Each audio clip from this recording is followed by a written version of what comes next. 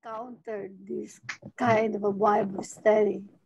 As I've been saying, all these are alien to me because it has not been preached, it has not been studied in the church. And so, but then I have been wanting really, to seek the Lord to for me to draw closer to Him, to have an intimate relationship. Because, like what I've said in my heart, I really wanted to draw closer to Him. Because parang it's not enough that you came to know the Lord, you accepted Him as Lord and Savior, but then parang how will you grow? Those are questions that I had in mind. And so I joined, and then I joined Ellen and the teaching of Teacher Malu. And so uh, I know slowly deep in my heart that I can reach that point where I can leave Egypt and, be my journey. I've been reading the one you said this morning, and Ellen, and I am really glad and happy that, deep inside me, I have now the desire to read the Word of God. And like before that, I, I'm contented with reading the Bible na walang, it's not, it's not spoken in my heart. So, and I attend Sunday school. We attend, church, the typical church goer. So I praise God that I am taking this journey. Yeah. And nice to be Amen. meeting all of you and to be studying, to be, in one journey together. Thank you, Sister Del. Yeah. So, good morning, everybody. I'll give you my testimony again for the second time, but this time it's a little bit detailed. Um, it was in 1989 when I accepted Jesus as my Lord and Savior. I thought I was saved then. I thought my life will be smooth sailing because I thought I knew the Lord. When my husband abandoned us for another woman, I felt my life was shattered to pieces. I prayed, Lord, bakit nangyayari sa buhay ko to? Sino ka ba talaga? Magpakilala ka naman. My fellow Christians prayed for me and told me to read the Bible. I couldn't fully understand then how God's word can solve my problem. As a single mother, I became busy with work. I read the Bible as an obligation only during quiet times, hoping I can get an answer, but I did not find what I was looking for. Oftentimes, I chose verses that speak only of blessing, but there were times when I really wanted to know and understand the scriptures. I felt there was more to it. Alam ko na merong sinasabi ang Diyos sa likod ng words niya, pero hindi ko naman makita. So, I hopped from one Christian church to another. I even attended different Christian conferences, hoping to find the answer that will satisfy my hunger, but to no avail. Many years passed until one day, I attended Joyful Achievers Bible Study with a friend. There I saw Mary Lou, and never in my life had I seen a Christian teaching the Word of God with so much joy and enthusiasm. I became interested in her teachings, but because I was busy working, I just resorted listening to her recorded lessons. I enjoyed listening to Marilu's teachings. By God's grace, I understood all her lessons. But during those days, I gave priorities to earning a living than spiritual things. Blessing for me meant material blessings. I easily get upset to annoying people and situation. It was hard to forgive and I complained a lot. Many years passed again. This time I went to the United States. I thought I came to the land flowing with milk and honey. I thought life will be different, hoping to escape from afflictions and begin a new life. But I was wrong. More afflictions came my way. My afflictions even doubled. I had no job during that time. My license was on the line. I literally had nothing and no one to depend on. So for me, it was my dead end. Then I remember Marilu's teaching on spiritual journey. I emailed her and she responded right away. And that was the start of our Bible study.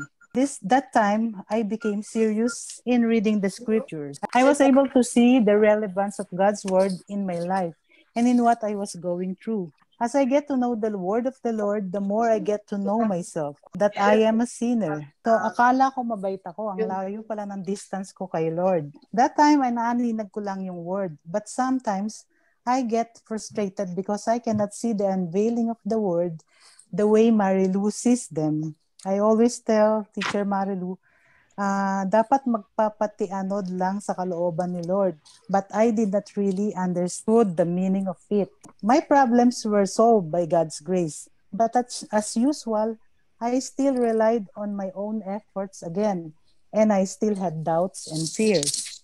I spent my days occupied with 2 jobs that I couldn't even read the Bible or have Bible study with Marilu majority of the time. I prayed, Lord, maybe if I'm not too busy working, I will have lots of time to read your word. On December 2019, my mother died.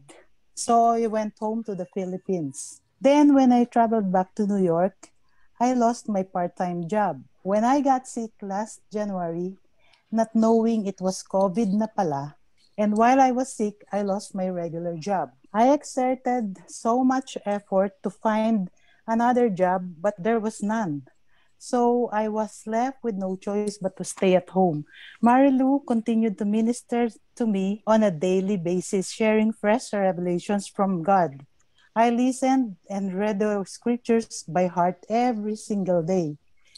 Then, when Marilu taught me about Isaiah 45 verse 7, the one forming light and creating darkness, causing well-being and creating calamity, I am the Lord who does all this.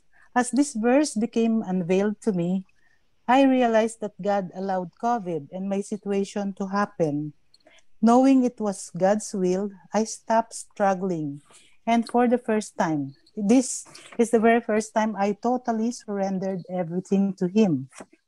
I read and studied the scriptures every day because it became clear to me that God wanted me to have time to eat His word. He listened to my prayer. He gave me time. During my jobless days, He provided. I was approved sa unemployment insurance, so para na rin akong merong trabaho. Then, things started to change as I dug deeper into the word. The scriptures gradually began to speak to me. I gradually and progressively see God's unveiling. I understand now that to be saved, one has to see and hear God. Problems and afflictions are God's mercy and love for us. They are, in fact, God's blessing. I don't easily get upset anymore. I learned the true meaning of forgiving and I stopped complaining. God gave me a job again. So, first day I went to work, I received a lot of favors. Everybody was nice to me, in and out of work. That happened every day. Hindi ko alam kung yung paligid ko ang naging maamo o ako ang naging maamo. Possible pala kahit hindi ako mag-effort, si Lord ang magpapagalaw sa paligid. It is so amazing. I don't doubt and fear anymore because I know that God is with me 24/7. You know, I have been postponing my testimony because I come home from my job very tired kasi it takes 1.5 to 2 hours travel. But last Sunday when I took a nap and when I woke up, I heard God said, "What is love?" And then He told me, "Greater love hath no more than this, that a man lay down his life for his friends." Pinaisip sa akin na I should join Him in His death. Ano ba naman ang mapuyat compared to what He did for me on the cross? So I obeyed. That brought death to my flesh again. My heart leaps for joy every time I see and hear God through His word. Yun palang land flowing with milk and honey is heaven. Wala palang struggle if I will just live one day at a time and depend everything on Him. And as I see God every day, nakikita ko na ang separation ng light sa darkness, things above and things below. And I thank God for giving me a chance to meditate on the scriptures during the days I was jobless. I also thank Him for our light bearer, Marilu, for being so patient in teaching the fresh revelations from the Lord. Psalm 34 verse 8 says, "Taste and see that the Lord is good. All glory to God." Thank you, Sister Rio, for your sharing your testimony. And Sister Ellen? Or we could probably have another testimony. Ellen, why don't you give your testimony to us? Oh, okay lang naman. Well, I am a single parent then. I got to know Jesus in 1981 when I was in my first year college in UP Los Baños. And because of my involvement in Bible studies in Campus Crusade for Christ, my parents transferred me to a Catholic school. Because they didn't like the idea. I was really persecuted at that time. And even if I was doing good with my grades, inilipat nila ako sa UST and placed me in a dormitory run by nuns. So every day I was forced to participate in activities in the dormitory, and they have this schedule for novena, and I was forced to join. When I went to UST, at the start, meron akong Bible study group, but yung leader ko doon, she had to leave and wala siyang pinag-endorsan sa akin. So for a lot of years, I was a sheep without a shepherd kasi nobody was ministering to me. And then I came to know my husband. Since I was Christian already, merong guilt feeling sa utak ko kasi hindi siya Christian. So ang ginawa ko, doing things on my own, I shared the gospel to him and he received. Sabi ko kay Lord, "Oh Lord, Christian na ha." And we were planning on a Christian wedding, but then all the relatives on both our sides were not in favor of it. So we got married in a Catholic church. The center of my life was my husband. I took care of him, and I was a graduate of medicine. And since hindi pa ako nagbo-board exam when I got married, I chose to take care of my family first before I took the boards. And he was very jealous. Ayaw niya ako lumalabas ng bahay. So sabi niya, hanggat kaya ko, diyan ka lang sa bahay. And then so later on, nung lumalaki na yung dalawang boys namin, he told me that he already needs help. And so I decided to take my board exam. And nung nagbo-board exam ako, my uncle sponsored my review. So nag-dorm ako noon para makakoncentrate supposedly. But the thing is, hindi ako nakaaral kasi it was then that I discovered that my husband was having another woman. So during the course of the review, wala akong naintindihan. And I was always absent. I was always in the dorm crying hanggang sa umuwi na ako sa bahay ng mami ko, hindi ako makapag-aral. Hanggang sa dumating na yung board exam. I remember that day na magbo-board exam ako. I was supposed to be at the testing center at 8 o'clock. Pero 4 in the morning, nagbabangayan pa kami ng husband ko and his parents, 4 in the morning. And my exam was 8. Tapos pupunta ako dun sa dorm, to sleep, darating ako ng 6. Gigising ako ng 7. Tatakbo ako sa testing center. Dumadating ako 10 minutes late. Nakastart na yung exam. And while taking the exam, I can't forget the time na tumutulo yung luha ko sa test paper. But I kept on answering. Sumasagot lang ako na wala yung utak ko dun sa exam. And then after the exam, I had to go look for my husband. Hahanapin ko siya dun sa kainta kasi nandun yung babae. And then makikita ko siya doon, iuuwi ko siya. Pagkatapos, wala akong gagawin kundi iiyak. And then amazingly, nagmilagro yung Panginoon. My mother would even tell me, kasi she knows that nagpe-pray ako noon, and sinasabi sa akin ng mami ko noon, kung pumasa ka sa board exam, mahal ka talaga ng Diyos mo. Yun ang sabi ng mother ko sa akin.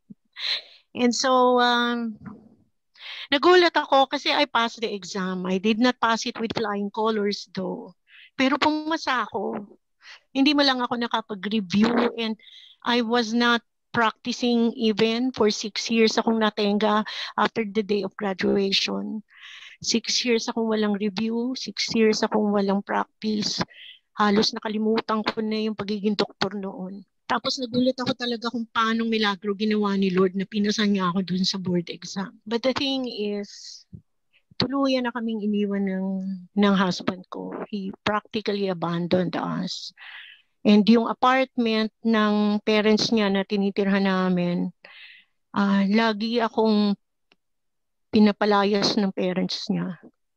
Yung bang sinasabi kanila daw yon. Kahit na ako yung nag-renovate noon with my own money, para ako napipressure na umalis. So I went back home here in Sucat and I raised my kids dito. Naging 3 na sila. Nung nanganak ako sa bunso, halos hindi na pinansin ng asawa ko yung anak ko. 2 of my children na pinanganak na huli, nang bababain na siya noon. So, hindi man lang siya present during my delivery.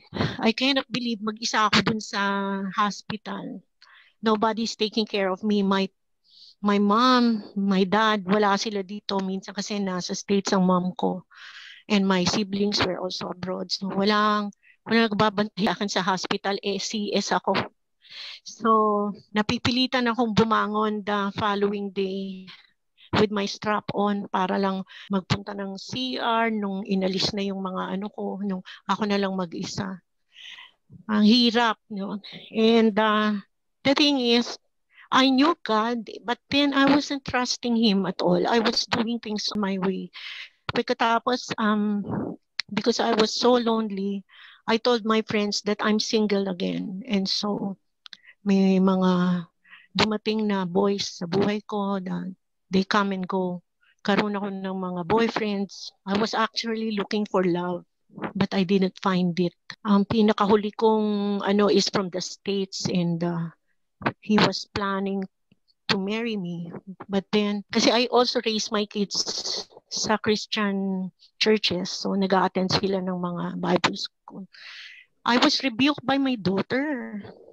She told me, Mommy, you cannot marry another guy because you are still married to my dad and my dad is still alive. Unless my dad dies, you cannot marry. Pero mo sinabi ng bata yon, and my daughter was still early in high school.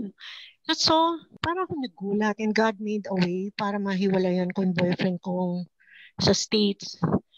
So, from then on, I concentrated on my children, hindi na ako naghanap. Hanggang sa naging preoccupied naman ako so much with work. And I loved my work kasi yun talaga yung forte ko. I'm going around different cities in the country and I would do seminars. It's a networking company and I was the one of the officers that promote the product. So I was so busy with my work that I forgot God. I would remember God only on Sundays and sometimes Sunday may trabaho ako. So may Sundays na nami-miss ko ang church.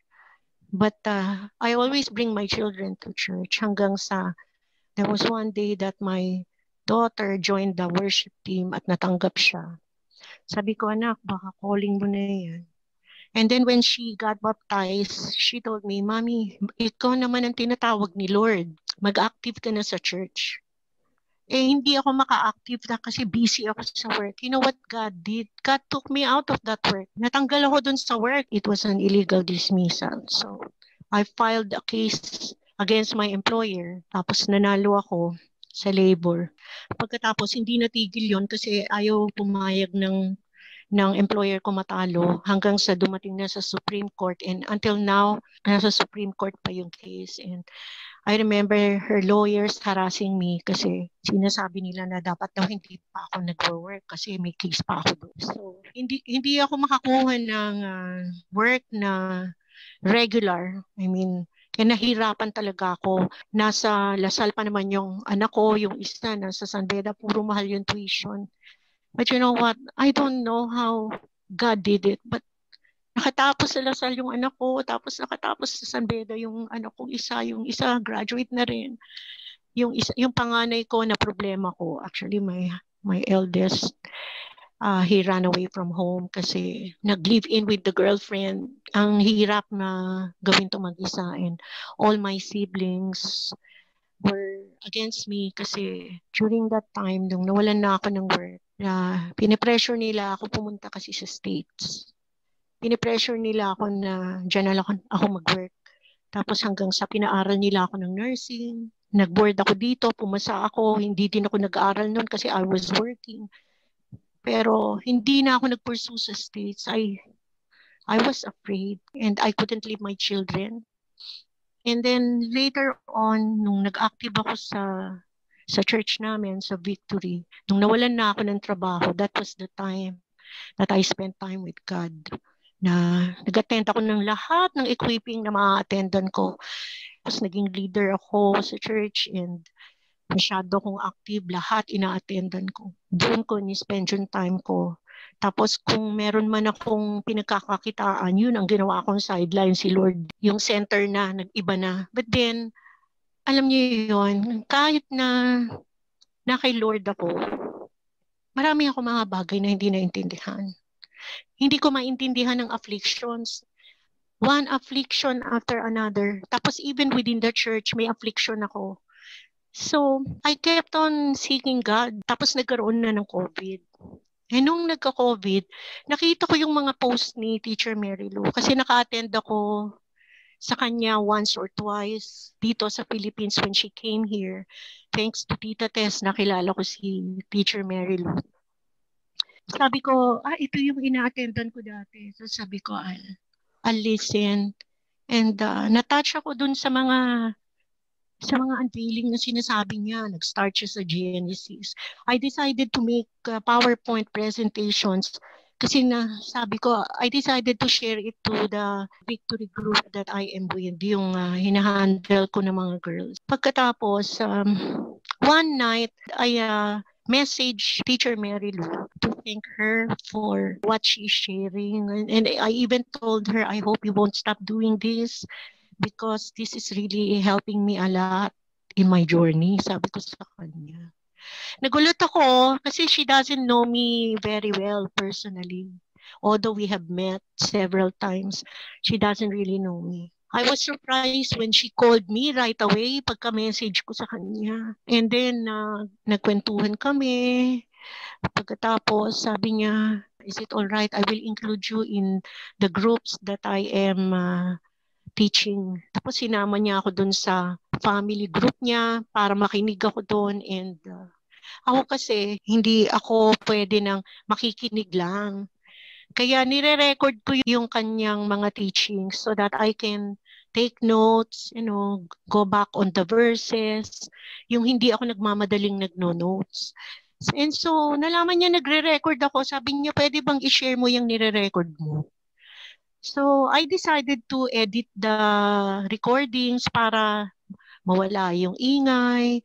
Actually, hindi ako marunong mag-edit. I just learned as I go.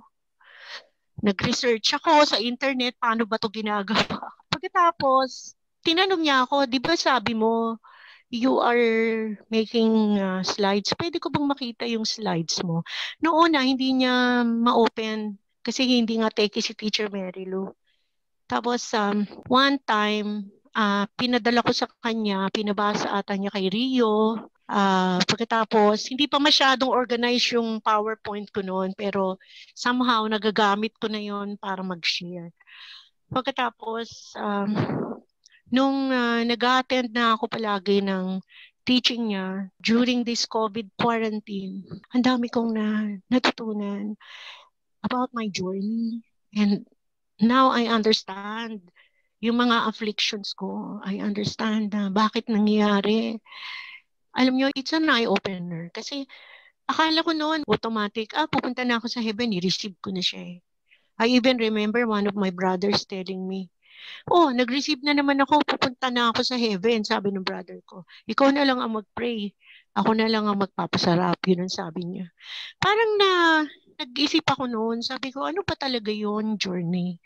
Do you really go to heaven after one prayer? Nung naintindihan ko yung journey dun sa furnitures ng tabernacle, naintindihan ko yung Exodus, yung wilderness.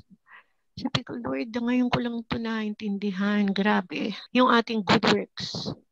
Alam natin yan in our head that we are not saved through good works. Sinasabi ko yan lagi, yung Ephesians 2:8 and 9. It's not because of your good works that no one should boast. Sinishare ko yan, pero hindi ko naintindihan. Ngayon ko lang naintindihan yung good works na yun. That it is not your own effort. That you will do good works only because the Trinity is indwelling in you. Yung pala yun. And the Trinity cannot dwell in you if you are still in sin. Tapos lagi kong pinipilosopo noon ang sarili ko. Sabi ko, paano ka hindi magsisi? Nasa earth ka? Ang lagi kong excuse. I'm still on earth, so pwede pa ako mag-sin kasi andito pa ako . Ngayon ko lang naintindihan na while you are journeying with God, God is building that tabernacle in your heart so that He can dwell in you. And that He cannot build that tabernacle in your heart hanggang hindi mo sinusuko lahat ng gold mo, lahat ng silver mo, everything in you dapat pala. Isuko mo yun. I spent my life looking for riches, earning a living, kasi I was only after being comfortable here on earth. Although may idea ako kung ano yung heaven, hindi ko masyadong nilulook forward yung heaven sa buhay ko ngayon because I kept on spending my time in the things that are of this world. Lagi na lang, ano yung future? I never thought about, ang future pala hindi dito sa earth. It should be your future with God. And it is only after these things have been unveiled to me na naintindihan ko kung ano yung future that I'm really looking forward to, yung promised land na sinasabi ni God. Yung pinangako niya sa atin na pinaghahandaan niya para sa atin. Yung pala yun. If we do not allow Him to build that tabernacle dito sa puso natin, hindi natin makikita yung pinangako niya. And so I'm really thankful kasi God brought me here.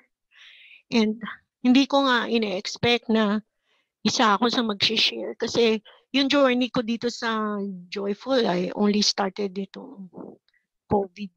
And it is just an honor for me to be of use sa kingdom ni God by sharing these slides with you. Actually, it's the work of the Holy Spirit. It's the work of the Trinity. When I do those slides, doon na-unveil sa akin ni God yung meaning ng mga salita sa Bible. If Teacher Mary Lou receives her unveiling by reading the Word, ako, I receive my unveiling as I do those videos, those slides. I allow the Holy Spirit to organize yung mga teachings ni Teacher Mary Lou and make it simple so that anyone who listens to it will understand. Kaya yun nabubuo, it's the work of God. And God actually prepared me for that because wala akong ginawa kung hindi maggawa ng PowerPoint for presentations for the different companies na sinaserve ko to promote their product. I did not know that God would use it for His kingdom. I am encouraged to continue doing it because of the kind words that you are sending me. And I'm really happy that a lot of you are being blessed by these videos. Last night, I was having excruciating pain in my abdomen and my back. Pakiramdam ko something's wrong with my kidney. Baka may bato. I don't know. Kasi I kept on urinating. I was up all night and in pain. I was crying because of the pain. Pero the good thing is I understand what I'm going through and I'm not anymore complaining to God.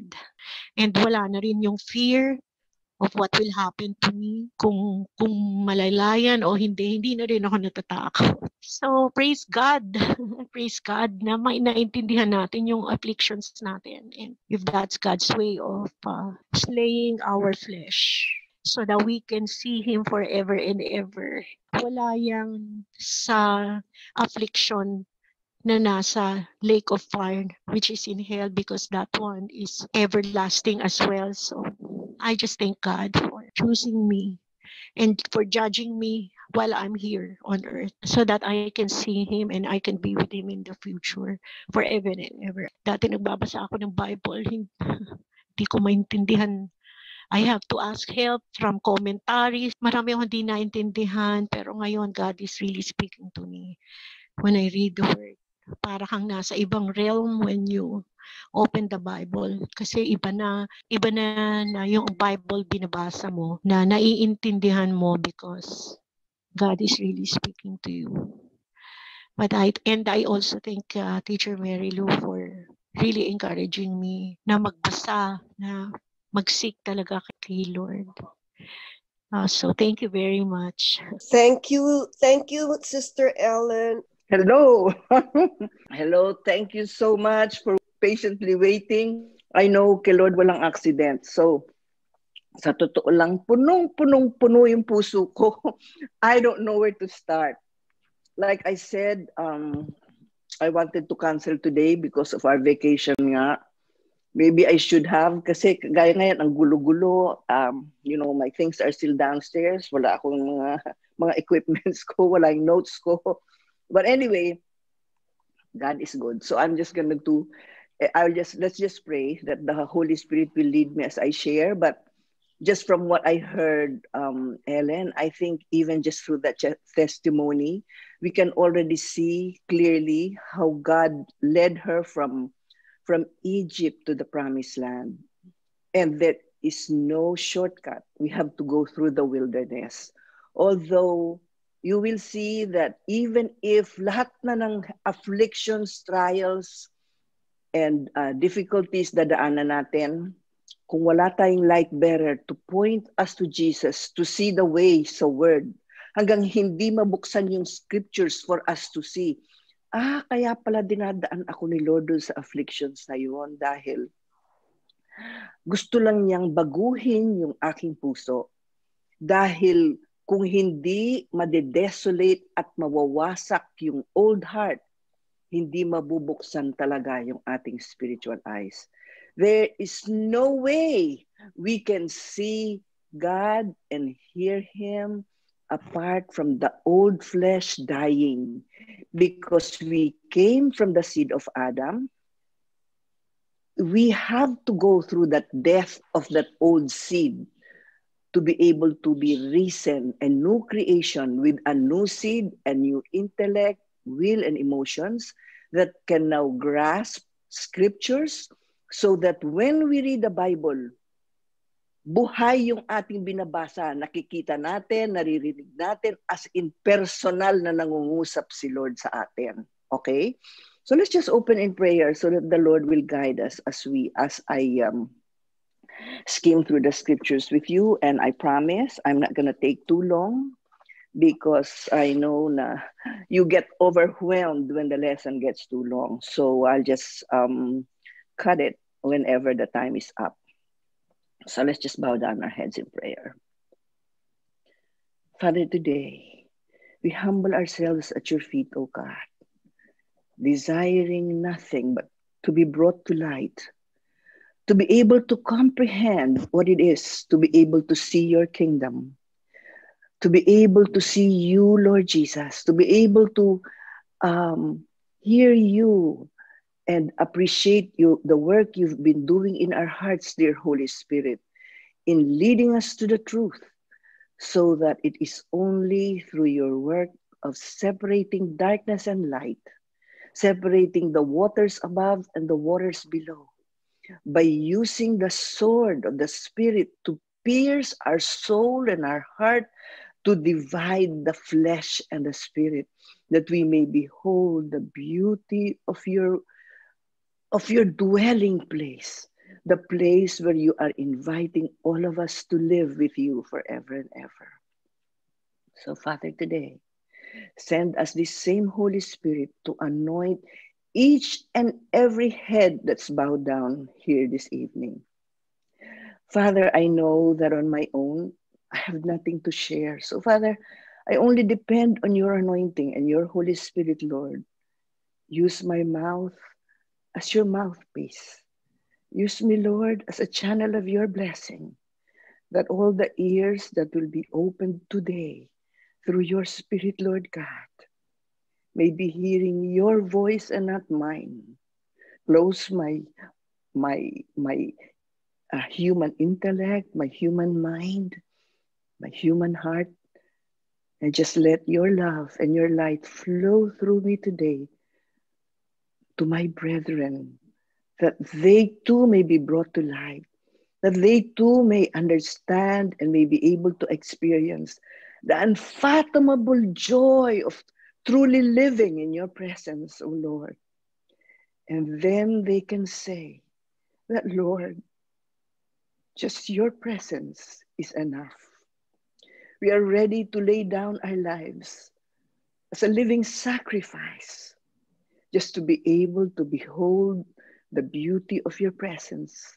As David would say, Lord, that I may dwell in your presence and never leave this place ever, ever again.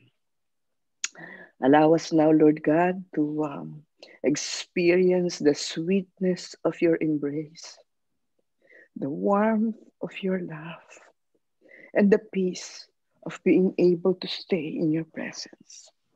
Your loving kindness and your mercies are new every morning. So, Father God, please, Lord, open their spiritual eyes and ears that they may truly hear you and see you tonight and this morning in the Philippines, Lord God. May we all be ready for the time when you sound the trumpet for us to hear your call, because our spiritual ears are open. And Lord, we thank you, for we know that you are going to, the work that you started in their lives, you are going to complete to the finish. In Jesus' name, amen. You know, like for 3 weeks now, after I have given that 2.5 hours lesson on the overview of the unveiling of the 777s, I got messages from you that truly I gave you a systems overload. So I said, Lord, I'm going to go through the tabernacle furniture one piece at a time. And today, I was just planning to teach on nothing but the brazen altar. So for 2 to 3 weeks now, I have been writing the notes on the brazen altar that the Lord would want me to share with you. Para nandiyan na sa ears ko always what Sister Bambi say, bring us to the faith walk, you know, from Egypt to that brazen altar that we could not yet imagine right now. So, like I said, I have filled 3 bond papers back and forth just on scriptures on the brazen altar. But I think it's been 2 or 3 nights now that the Lord just kept me awake all night.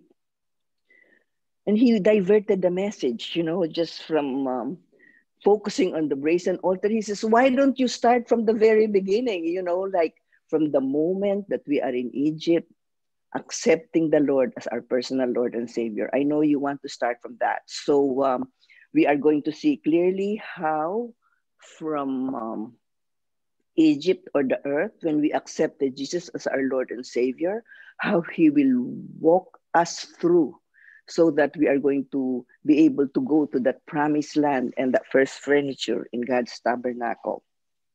And so the verse that God truly impressed on me was John chapter 1, verse 11 and 12. I gave you those assignments.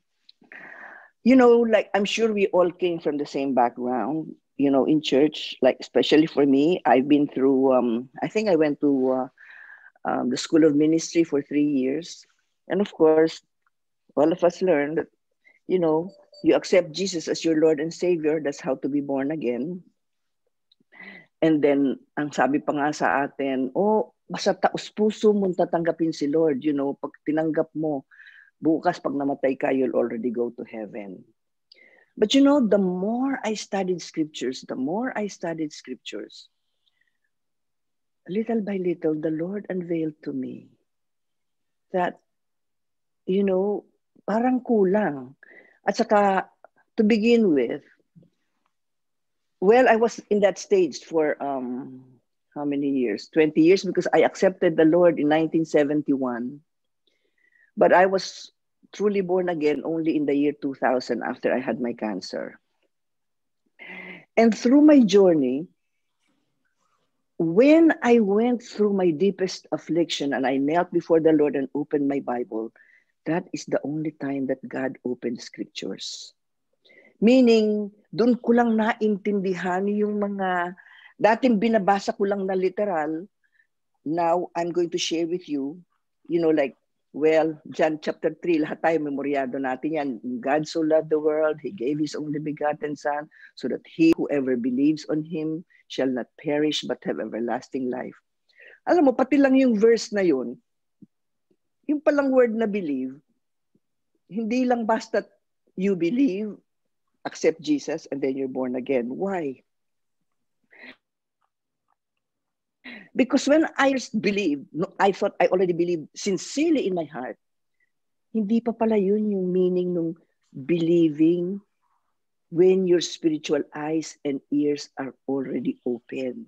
Meaning, I cannot believe in somebody. How can I believe in Jesus, the Father, and the Holy Spirit that I have not seen, I have not heard, and I have not known? Yes, I already embarked on reading the scriptures. 6 years old pa lang ako, sabi ko, binabasa ko na itong Bible na ito, 10 na yung nabugbog ko, pero wala pa talagang nabubuksan until after the Lord, piece by piece. Actually, I think it started with Exodus 12, verses 1 to 3, when God said to Abraham, Abraham, I want to bless you, but you have to leave your country, your people, and your father's household. I didn't even know what all those three meant, you know. Now I know those are the 3 ingredients of the covenant. But it's as if God Himself started to talk to me and say, you know, Mary Lou, I want to bless you too. But you have to leave your country, your people, and your father's household. And as I was going through my trials, I saw myself following this very pattern, you know. One trial after another. I'm not going to go through the details anymore, but you know, I lost everything. I went through sickness. In other words, itong puso ko na dating dito sa earth, inilipat pala niyan lugar. Hindi niya po pwedeng ililipat ng lugar kung hindi mo muna bibitawan lahat ng hawak-hawak mo. Although, God will deal with us differently depending on the idols of our hearts.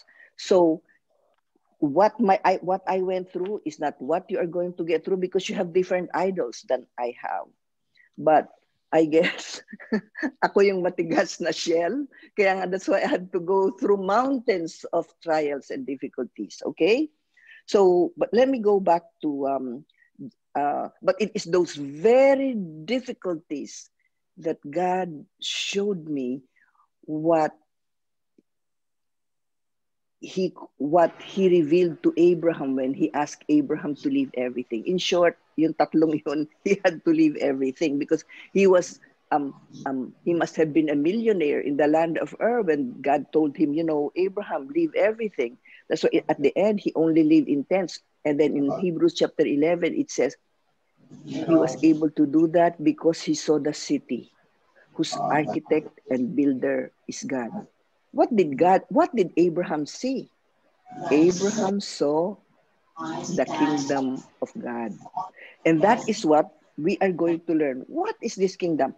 But before I go to John 1 verse 12, let's go to, alam ko lahat tayo, memoryado natin ito. John chapter 3, verse 3. All of us have memorized this, I know, where it says, unless a man is born again, he cannot see the kingdom of God. Okay? John 3:3. Unless a man is born again, he cannot see the kingdom of God. So, what is this kingdom of God? Can anybody tell me what this kingdom of God is? Just unmute your mic. Tell me what the kingdom of God is, and then you can mute again. What is this kingdom of God? What is God's kingdom? Something that Anybody, I've can you learned please? from something that I keep hearing is that righteousness, peace, and joy in the Holy Ghost. That's the kingdom of God. That's what I kept hearing before. That's just out of my mind, okay? Okay. For me, Not for me, eating the, or drinking. Okay. for me, the kingdom of God is, as I am known Okay. through the word, it is His rule and sovereignty over your life. It is the victory, the power that He had done on the cross so that you can live your life victoriously. That's the kingdom of God that is set in my heart.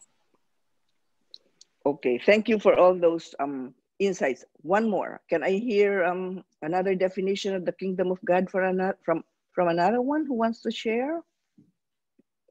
And then we are going to go to scriptures and see what the kingdom of God is. For me, what I understand is it's the place of God and it is heaven. That's what I understand, the kingdom of God. Very good. So, where is heaven? It says, unless you are born again, you cannot see the kingdom of God. And that's for present, okay? That's what I have been asking Have you for. seen? Not yet. I said I don't know where heaven is, but I know it's the place of God. You know. Okay, okay. I thank you so much for your honesty, okay? So, if you haven't seen heaven, it says here, then can you already say you are born again? It says here very clearly, unless you are born again, okay, where is this? Most assuredly I say to you, unless one is born again, he cannot see the kingdom of God.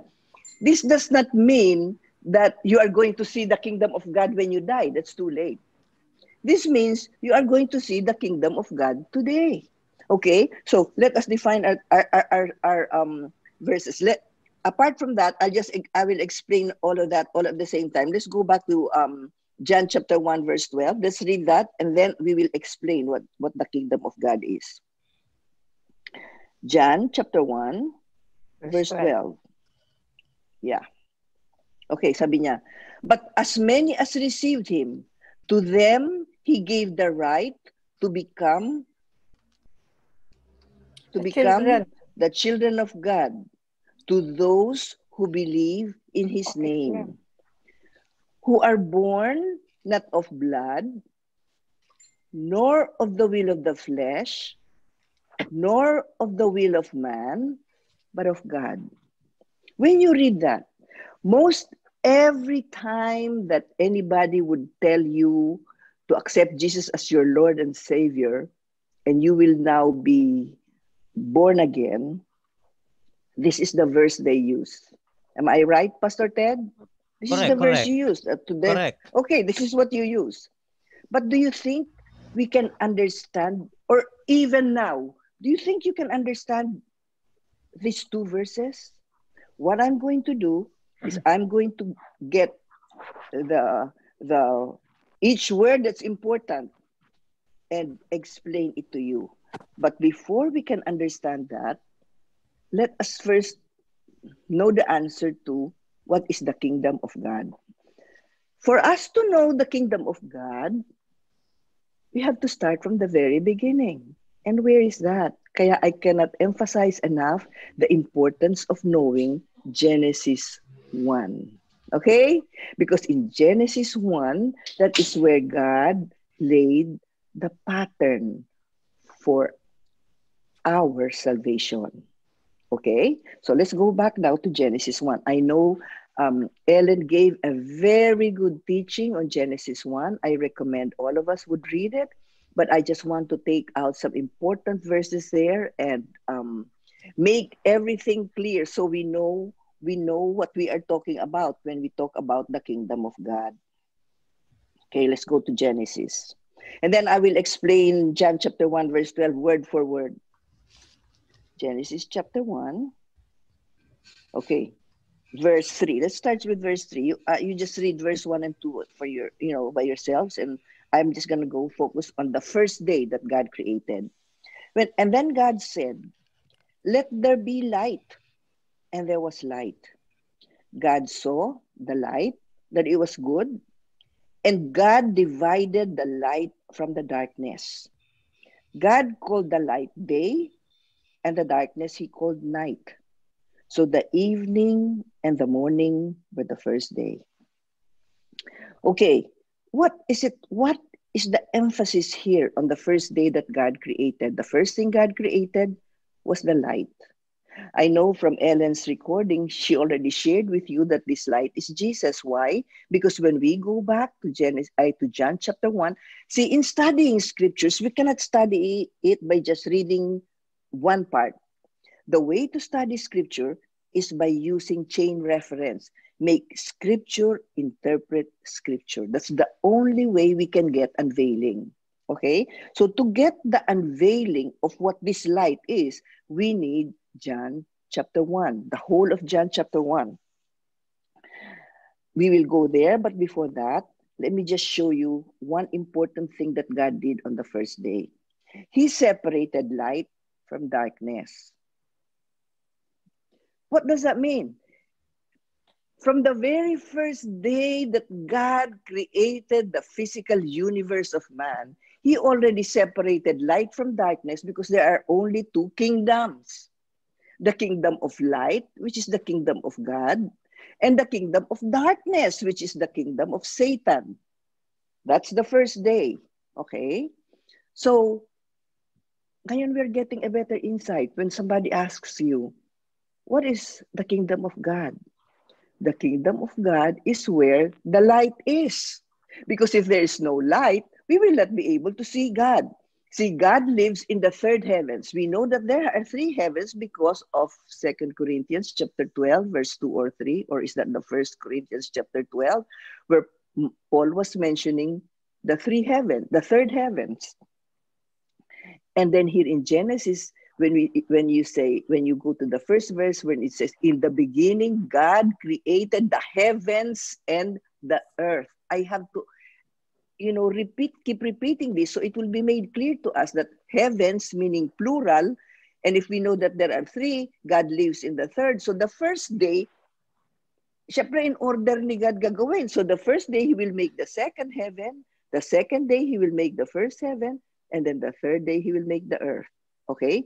So, the first day, he separated darkness and light. So, where is the kingdom of God for right now? In Genesis. It's only in the second heaven, correct? Nandoon pa lang ang kingdom of God at this time. Kasi everything else below the second heaven is all darkness. Sabi niya, God divided the light from darkness. God called the light day. So, nasaan lang yung day? Makikita mo, God called the light day. It's a capital letter D. When we go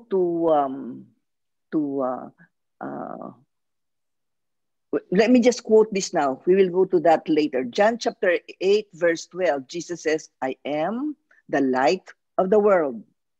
So even in Genesis 1, John chapter 1, Jesus, it says that in the beginning was the Word was with God, and the Word was God. It will go on and say, you will understand that that light is Jesus. He is the Word who was present in creation, because the Trinity would be present in creation where it was God the Father speaking, Jesus is the Word, and the Holy Spirit was executing everything. Before, when you first read just Genesis on your own, you never saw that that was the work of the Trinity. You read Genesis 1, it's just history. But now that we are learning to know more about God, learning to know more about the Trinity, we know that the Trinity never separates. They're always working in tandem. They're always working together. So, we know now that where there is light, it's a capital letter D, there is day. And everything that is in darkness is called night, capital letter N, because the ruler of darkness is Satan. And so then in verse 6, it says, Then God said, let there be a firmament in the midst of the waters, and let it divide the waters from the waters.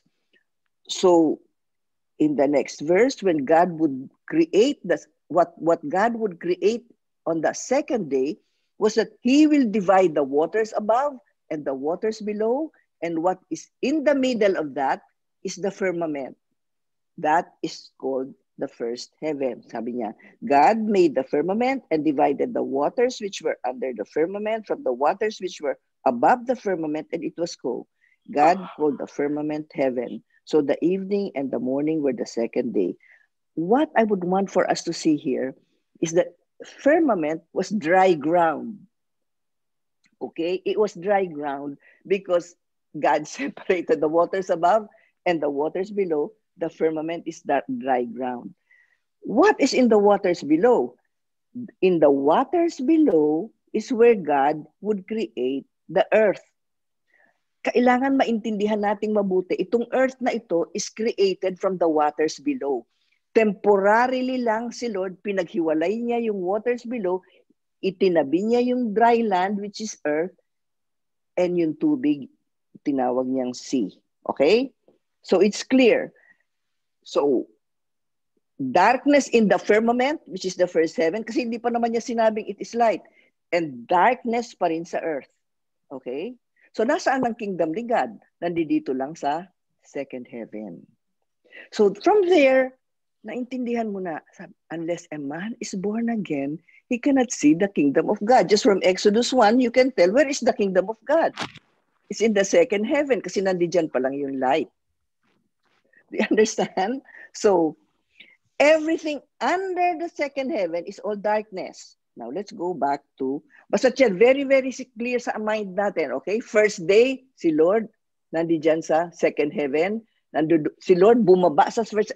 You have to understand, if God lives in the third heaven, there is no way possible that we can go to the third heaven. Like Del was very honest in saying, I don't know where heaven is and I don't know how to get there. That's very good, Del, because if you say, oh, I know where it is, then you don't need the light. You don't need Jesus. You don't need the word to bring you there because you already see it.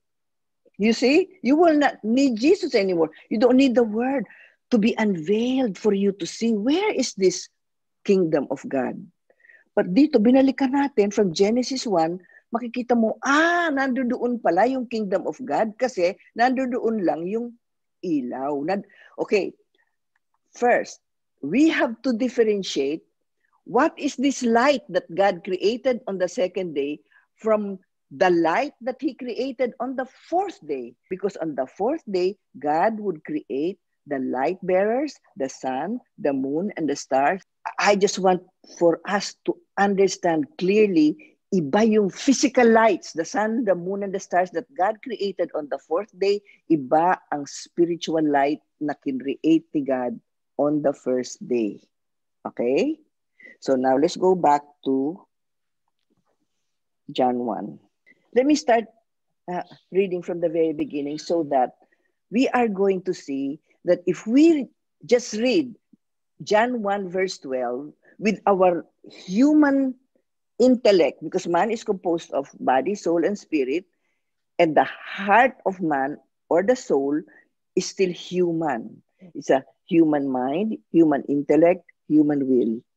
There is no way, just, like if I still have that human intellect in me and I read John 1 verse 12, hindi ko pa pala yun naintindihan according to the way God wants me to understand it. Okay? Because God speaks to us in parables. So the whole of the Bible is secret to those who only have a spiritual mind. He's only going to open scriptures to those who are in the kingdom of God who already have the light. Okay, so sabi dito, in the beginning was the Word was with God, and the Word was God. So who is this? Jesus. He was in the beginning with God. So Jesus was the Word. He was with the beginning in creation.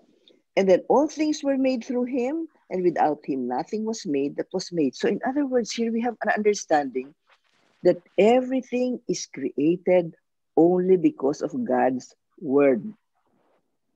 So kung lahat ng physical was created by God's word, we know that sa spiritual, it's the seven last words, it's still words that created the spiritual man. So for us today, what is going to create the kingdom of God in your heart? It's only the word. So apart from us really eating God's word, hindi mai-establish yung kingdom niya dito. But it has to be the living word. Okay? Let's continue. In him was life, and the life was the light of men. What is this telling us? Kung wala yung light na yun na kinreate ni God dun sa second day, ay sa first day, you are dead. Okay? You are in darkness. The earth, the whole of the earth, wala pang light. Even up to now, there's still no light. So this whole earth is in darkness. Kaya nga sabi niya, the light, who is that? Jesus, okay? The light shines in the darkness, and the darkness did not comprehend. So, the very first time Jesus came to the earth, yung ano yung sinasabi dito sa verse 5? Si Jesus pumunta sa darkness. Aling darkness yan? Earth.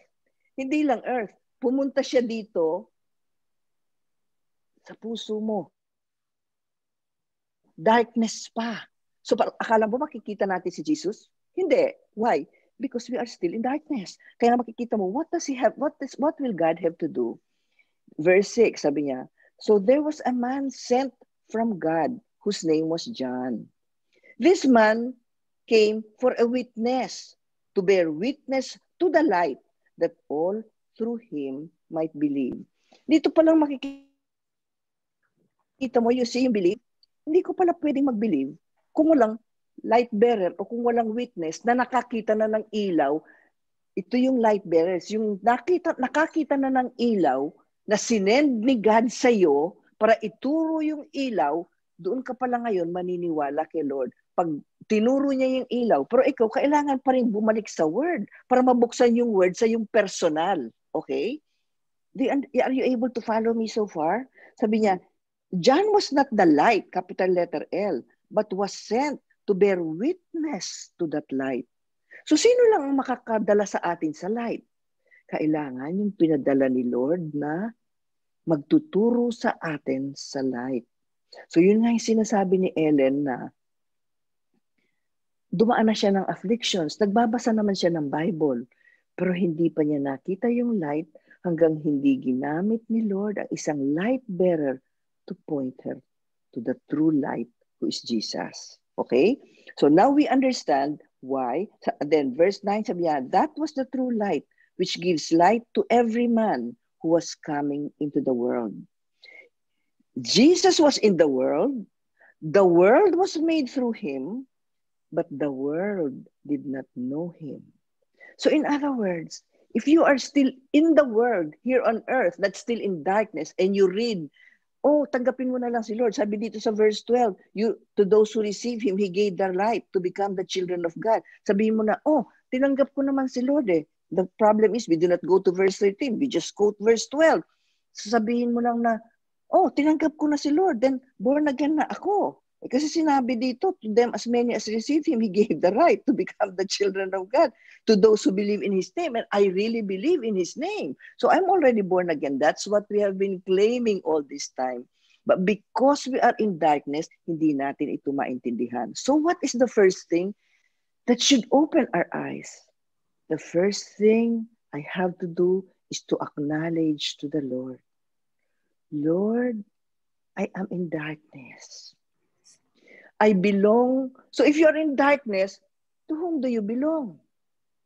I belong to the kingdom of Satan. Whether you want to admit it or not, masakit man or hindi, I belong to the kingdom of Satan. So the first thing that we have to do, Lord, I need you to open my eyes that I may see the light. Lord, I am blind. I am dead. I am born dead. You know, my spirit cannot communicate with you. We keep praying and praying and praying. But what do we pray for? We pray for the solution of our problem. When God brings us the problems, He is talking to us. That's why in Hebrews 4, as verse 12 or something says, when you hear God's voice, Do not harden your heart. So do you know that when you're going through affliction, God is trying to talk to you? He wants to unveil the word to you. But because you do not have a light bearer to show you na, oh, ito pala yung way. Ang way lang from Egypt to the promised land is via the wilderness. There's no other way. God showed it in the book of Exodus. How can you go? When we go to the details of Exodus, I'll go through that with you. Makikita mo na God could have, sabi niya, they could have gone through the shortcut, but God did not bring them to the shortcut. He had to bring them through the wilderness. Why? Because He had to prepare their hearts. Our hearts belong to the kingdom of darkness. It belongs to the kingdom of Satan.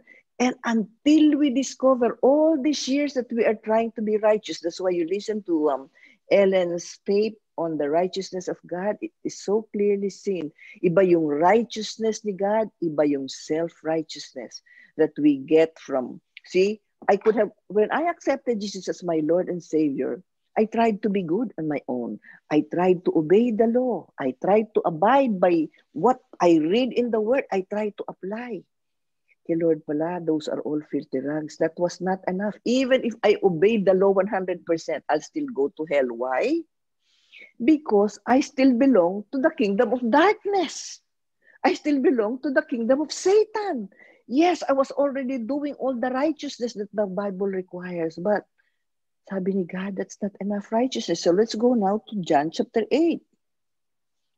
Where for the very first time, Jesus would say, I am the light of the world. John chapter 8. This is Jesus is speaking already, okay? Sabi niya. Well, verse 12, sabi niya. And then Jesus spoke to them saying, I am the light of the world. He who follows me shall not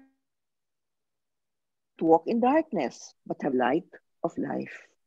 Very clear. Jesus is saying here, siya lang ang ilaw. Hindi yung sun, moon, and stars that God, the physical sun, moon, and stars that God created on the fourth day. It is so different from this light that Jesus was talking about. Sinasabi ni Lord, ako lang yung ilaw. But you see, itong ilaw na ito na ini-introduce ni Jesus, it cannot belong to the world because the world is in darkness. This whole world, this whole, what we call Egypt in the Old Testament, pati yun, symbolic. It is, all of this world belongs to Satan. My heart belongs to Satan. So how is God going to transfer me now from darkness to light? Again, His word. So let's continue reading. Sabi niya, the Pharisees therefore said to Him, you bear witness of yourself. Your witness is not true. But Jesus answered and said to them, even if I bear witness of myself, my witness is true, for I know where I came from and where I am going. But you do not know where I came from and where I am going. Alam ba natin where Jesus came from? Hindi nga natin naintindihan pa yung Genesis 1 na Jesus came from heaven. He went to the second heaven to be the first star. Spiritual star. And then He went to the first heaven to replace Adam as the moon, spiritual moon, because Adam sinned, he was now cursed and he was brought down to earth. That is where we all came from. So we don't know where we are going. We know where we're going to heaven, but how can you go to heaven? You don't even know the first heaven. You don't know the second heaven. How can you go to the third heaven? You cannot skip the first heaven because the first heaven is where the heart is going to be prepared so that God could now sow that word who is light in our hearts. Ang preparation yung first heaven. But we are going to go there slowly. Sabi niya, you judge according to the flesh. I judge no one. And yet if I do judge, my judgment is true. For I am not alone, but I am with the Father who sent me. See, even Jesus, when He came, He was sent as a star and a messenger, and it was the Father who sent Him. It is also written in your law that the testimony of two men is true. I am the one who bears witness of myself, and the Father who sent me bears witness of me. And then they said to Him, where is your Father? Jesus answered, you know neither me nor my Father, because if you had known Him, you would have known my Father. If you had known me, you would have known my Father also. These words Jesus spoke in the treasury as he taught in the temple, and no one laid hands on him. For his hour, meaning his death, had not yet come. Even the death of Jesus, God already had it, planned when he was going to die.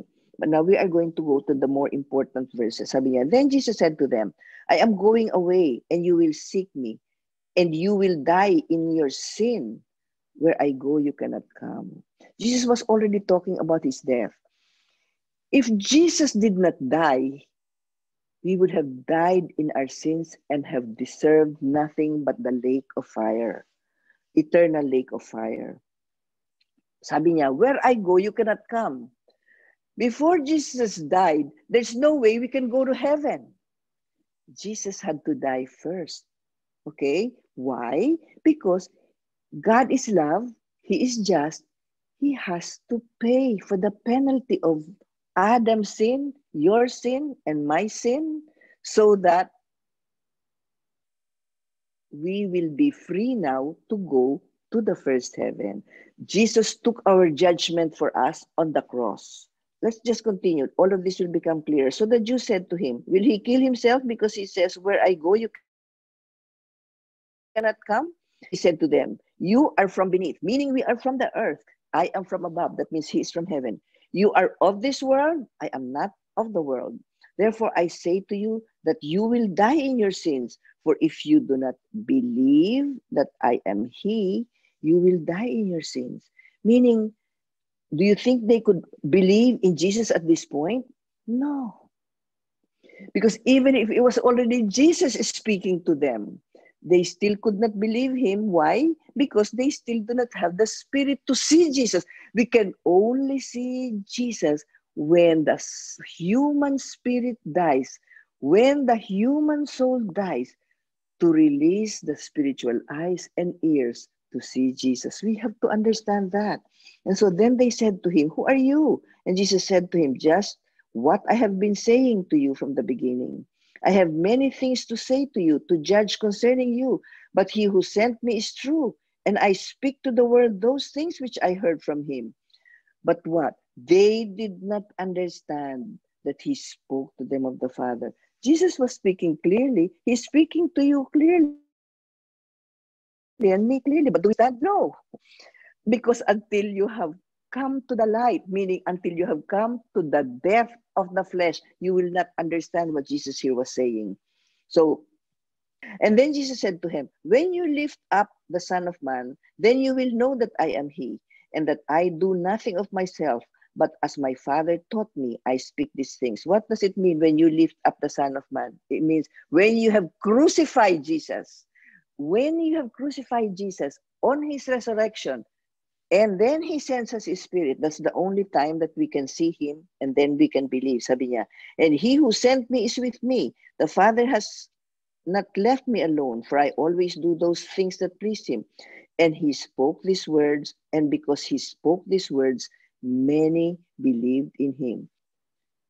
Then Jesus said to those Jews who believed him, if you abide in my word, you are my disciples indeed.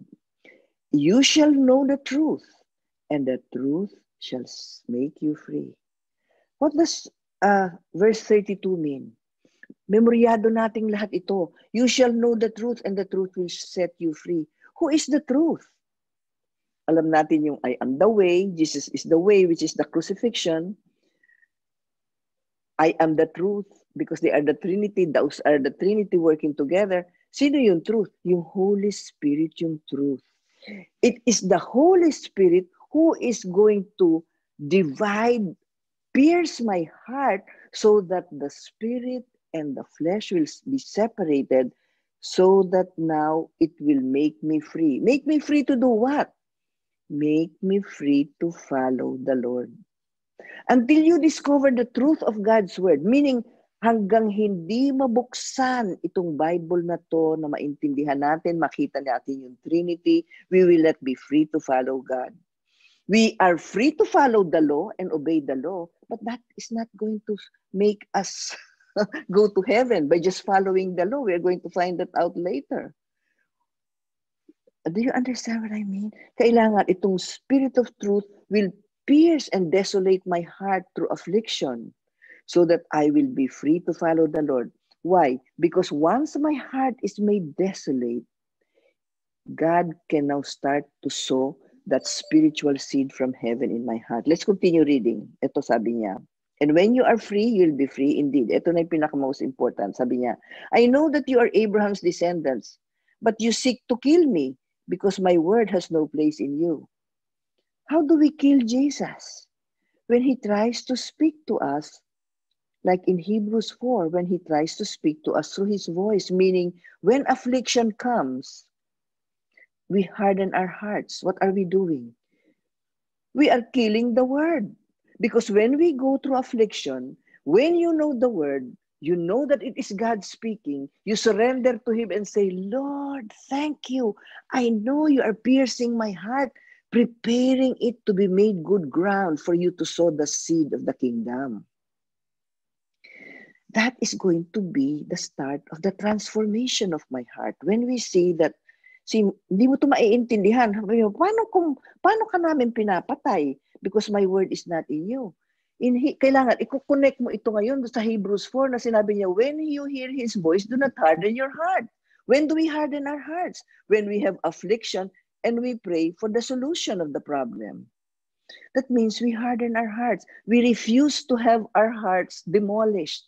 We refuse to have our heart slain or to be made desolate. Ayaw natin pasira yung puso. Ayaw natin patibag yung puso. Gusto mo ikaw pa rin ang in control ng heart. So sabi niya, and then they answered and said to him, Abraham is our father. Jesus said to them, if you were Abraham's children, you would do the works of Abraham. But now you seek to kill me, a man who has told you the truth, which I heard from God. Abraham did not do this. Okay, you already know it. When Jesus says, you seek to kill me, ano yun? Yung word niya, pag hindi tinatanggap ng puso, hindi mo naintindihan, matigas yung puso, hindi nakapasok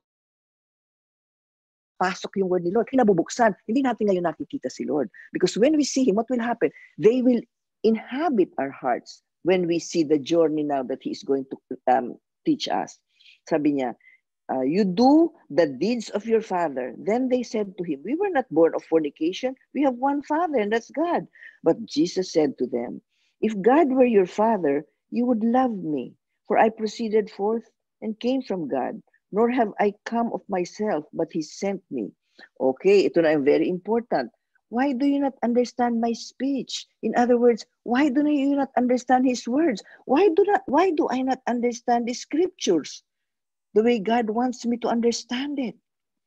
Because you are not able to listen to my word. Who is speaking? Jesus is speaking. Because you are of your father, the devil, and the desires of your father you want to do. What are the desires we want to fulfill? We want to fulfill the desires of the flesh. We do not want to go through affliction, but because it's contrary to the flesh. Okay? So, this is what he's saying. Do you know, until I read this, I said, Lord, all the while I was obeying you, obeying your commandments, and Satan is my father? You know, until God opened this thing to me. And I said, Lord, I'm helpless in this situation.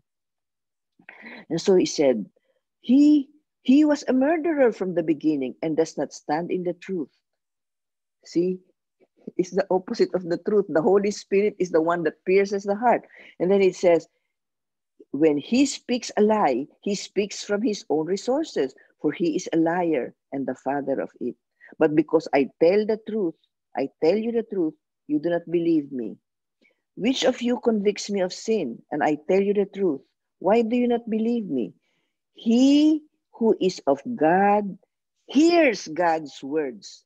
Therefore, you do not hear because you are not of God. You know, until we admit, Lord, I am blind.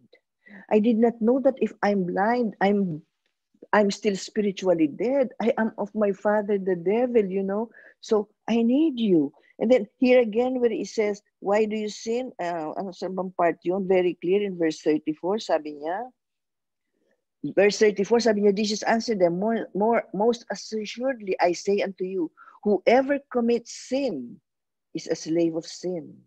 And a slave does not abide in the house forever. Ano yung house? The house is God's tabernacle. The kingdom of God is God's tabernacle. Yung pinag-aaralan natin ng first heaven, second heaven, third heaven, that's God's house. That's God's tabernacle. That's the kingdom of God. That's what we have been trying to learn from the very beginning. So now when I ask you, what's the kingdom of God? Where is the kingdom of God? It is in God's tabernacle, the first heaven, the second heaven, the third heaven. That's where God is bringing us. If we go cross from the earth through the wilderness to his tabernacle. And when he says here, why do you commit sin? You are a slave of sin, meaning you are a slave of Satan. What is this picture showing us? When the Israelites were in Egypt, they were under bondage to Pharaoh. They were under bondage to Egypt. They were under bondage to sin. See, it would be a long time before Pharaoh would even let them go. Satan is not going to easily let you go. It's going to be a struggle, the same way we see in Egypt. God had to bring them through 10 plagues before they left Egypt. But you see, the Israelites, because God, do you know that from the very beginning, before you were even born, God already knew you were going to be his own? God already knew. That's why you are here to listen to his word. Para itong word niyang ito mabuksan sa atin, na all the while we thought we knew the Bible, we were born again, but now I'm just asking you the simple question. Do you know where the kingdom of God is? Belle gave the closest answer. She says, yeah, it's in heaven, but where is God's tabernacle? You don't even know the details of his tabernacle. So how can we say we are born again? Very clear from what we read. Where can we be born again? Only in the second heaven. Okay? The first heaven is the preparation. We are going to get there on our next lessons. I'm going to have an extensive description of what the brazen altar is all about, so that we are going to be clear after we come from the brazen altar, we go to the second heaven where you can say, now I am truly born again. Okay? So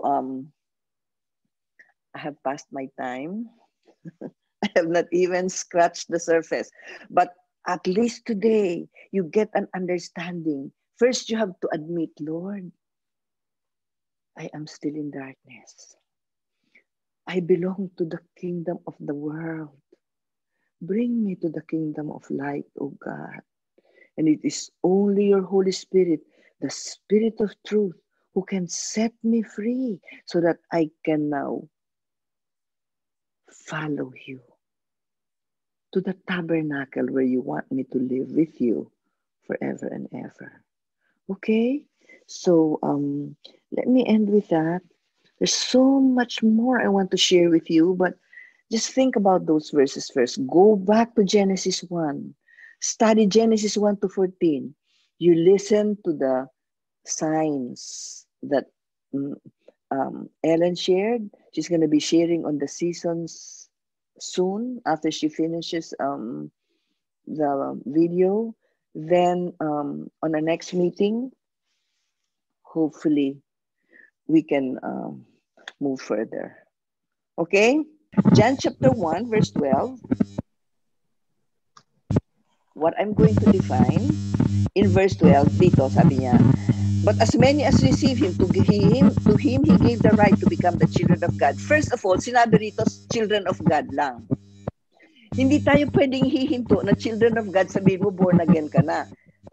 Pag binasa mo, kayo na ang magbasa sa Galatians chapter 4, iba yung children, iba yung sons of God. The children of God will never be heirs in God's kingdom. The children of God will never be heirs in God's kingdom. You have to grow up to sons. We're going to go to that in future lessons. Okay, and then it says, to those who believe in his name. First, you can never believe in him kung hindi ka nalipat sa light. Okay? Because you are in darkness. So how can you believe? Basahin mo yung 1 John chapter 1 verse 1. Very clear. Ang witness, meaning, I'm just going to give a shortcut because I'm ending. Read it. Write it down. You read John chapter 1 verse 1. Sabi niya, sa amin who have seen him, who have heard him, who have touched him, meaning the Trinity, we have heard them, seen them, touched them. We have fellowship with them. So, let me ask you, Have you seen the Father? Have you seen Jesus? Have you seen the Holy Spirit? Have you touched them so that you can have fellowship with them? Unless you have done that, we cannot be witnesses for God. Okay? And then, sabi niya, who were born not of blood. We cannot be born again if we still have the blood of the first Adam. Kaya nga, without death, there can be no resurrection. We have to be transferred to the blood of Christ. That's why we belong to the new covenant. When you eat that bread, you join Jesus in death. Join him in crucifixion. So Galatians 2:20 says, I am crucified with Christ, nevertheless I live. When we drink that wine, we are drinking that new blood. The new life that God has now given us because we have died with Jesus. We are drinking the new blood that is our new life. And then it says, nor of the will of the flesh. Meaning, if I am still of the old man, in my will, I said, Lord, I accept you as my Lord and Savior, I accept you into my heart. Very clearly, he says, hindi po pwede yung will ko that's belonging to the will of the first Adam. I have to die to the flesh to get a new intellect. When my old heart dies, my new soul is risen. I have a new intellect, new will, new emotions. I can only be born again with this new will. Do you understand? I'm just doing a fast track thing, but, meditate on this. So sabi niya, nor of the will of the flesh, nor of the will of man. But you can only be born again by the will of God. Meaning when we now have that new heart, that is the new will of God. That's why look at Jesus when he came. He gave the perfect example. He says, I don't speak unless I hear the Father speak. I don't do what I want. I don't do what I will. I only do what I see the Father's will. Yun ang born again.